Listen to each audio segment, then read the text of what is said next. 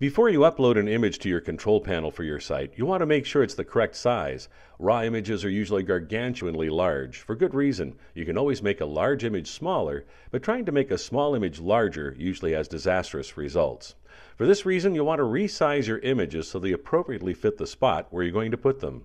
For a benchmark, you shouldn't need to upload an image larger than 1,000 pixels wide, and most look good from about 300 to 400 pixels depending on where you're putting them on the page. Take this image for instance.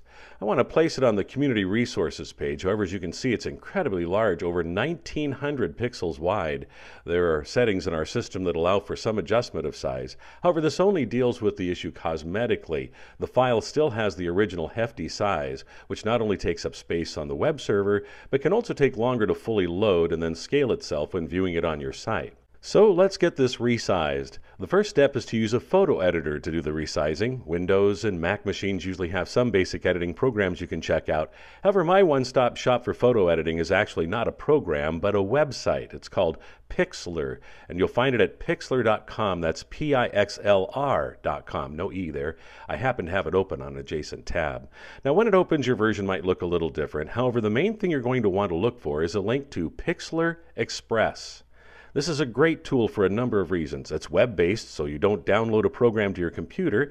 It has most all the tools you should ever need to work with your images, and maybe best of all, it's free. Now, once it opens, the first thing you want to do is browse your computer for the original image, so we'll click right here. And I've got the image I want to work with available in my Pictures folder. You can select it and click on Open, or you can just double-click on the image, and there it is. There are a lot of options down here. For our purposes, we're going to click on Adjustment. You can see there are about 20 tools to edit your images here, only limited by your imagination, and we're going to select Resize. You'll notice this image is well over 1,900 pixels wide. Given a web page is generally considered to be about 950 pixels in total width, I only need about 300 pixels for our purposes. You want to leave the setting Keep Proportions as it is, so your image keeps its relative height and width. Now all we have to do is go over here and click on Apply. As you can see, the image now looks minuscule, but don't panic. We're only looking at an image about 39% of its actual size, so let's adjust it up here. That's better. Now, if it didn't turn out quite like you expected, you can click on Undo and do it all over again. If you like the results, click on Save. You can name the new image here. It's smart to keep the original image available for future use, so I'm going to add Resized to this image title. Click on Save. And you should be directed back to the folder on your computer. Make sure the file name is correct, and then click on Save here as well. Now that you have the resized image available, you need, of course, to place it on your page, and that means, of course, we'll have to open our control panel. I want the text on this page to flow around the new image, so I'm going to place my cursor right about here in the middle of the text where I want to insert it. Now we'll go on up here, click on Insert Edit Image, and you can see the source for my image is blank, so we're going to have to browse for it.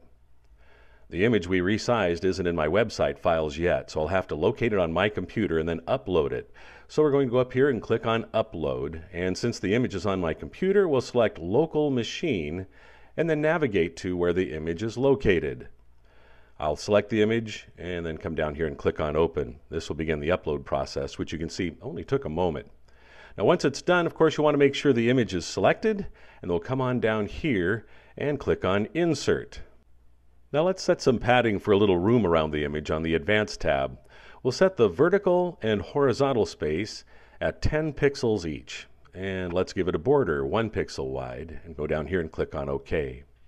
You can see the new image has been inserted on the page, but it's kind of stuck in the middle because it still needs to be aligned.